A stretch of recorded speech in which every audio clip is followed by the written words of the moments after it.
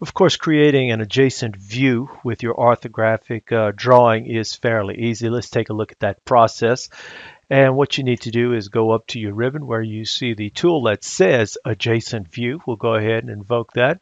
We'll be prompted for a view to create from. And if you'll notice that the front view has already been created, so it's saying, hey, don't do that one again. So let's go ahead and choose an isometric view from there. We'll go ahead and say, okay, place the view where we want it. And you'll see that you now have an isometric view that's been created from the front view that we already had.